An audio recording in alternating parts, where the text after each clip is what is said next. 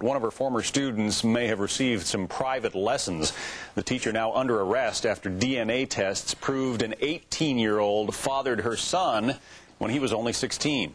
It isn't the first time we've heard about a case like this. What's going on in our schools these days? Joining us now in our studio, former Federal Prosecutor Douglas Burns, and in Seattle, Trial Attorney Anne Bremner, former prosecutor and a friend of convicted sex offender, former teacher Mary Kay Letourneau.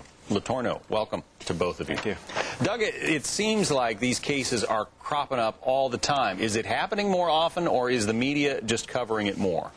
No, I mean, I think the problem's always been around. I mean, sadly, it's like what you see in the clergy cases, which are cropping up more and more. I think the media is covering it a little bit more to some extent, but I also think it's a pretty prevalent problem, John. What's your take on it, Ann? Is it happening more often in society? Have some of the old taboos broken down?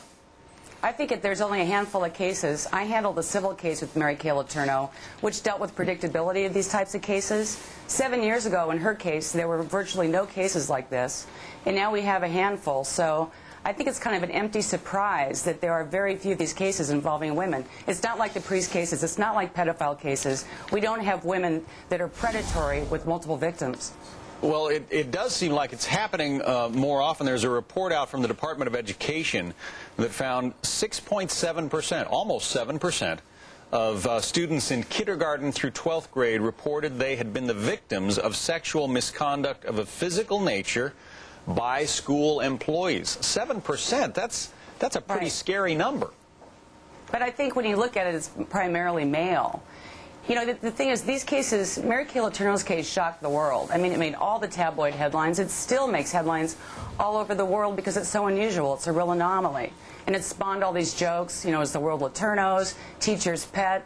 There's something about Mary, she's every schoolboy's dream. So I think this is a relatively new phenomenon, and every one of these cases makes international news now, at least national news. Well, Douglas, certainly it's no comfort thinking that it might be male on female predation. I mean, you don't want to think that your kid, no matter which sex he or she is going to get hit on by a teacher. The male-female thing is a totally ingrained societal concept. I mean, the theory being, John, that if a male, you know, is subjected to sex, you know, they automatically, that's a positive, they want that. It's really ridiculous. I do totally disagree with Ann, however. I think that this is a problem that exists and is now coming more to the forefront, just like many other problems. It's not a question of whether it exists, it's whether people are hearing about it and whether it's being covered by the media. We're taking a look right now at the boy, he was back then, who fathered two of Mary Kay Letourneau's children.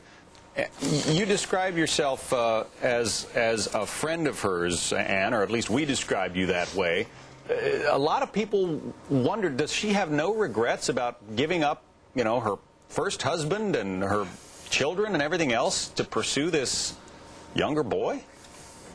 I got to know Mary very well in a 10-week civil case that I had where Billy, this boy, and his mother sued my clients, the police, and the school district for failing to protect him from Mary. She has regrets, of course. She has 4 other children. But now, you know, the question was this a crime story or a love story? She thinks it's a love story. That's what she says. She served 7 years in prison, so it was obviously a crime. But now she's going to marry Billy Falau, which is what we predicted in the civil case, that nothing would keep them apart. You know, these cases are very unusual, and I think they require a lot more study. I don't disagree. These are crimes. But the fact is we don't have an epidemic of female offenders like this. And I think we need to look at why these things occur.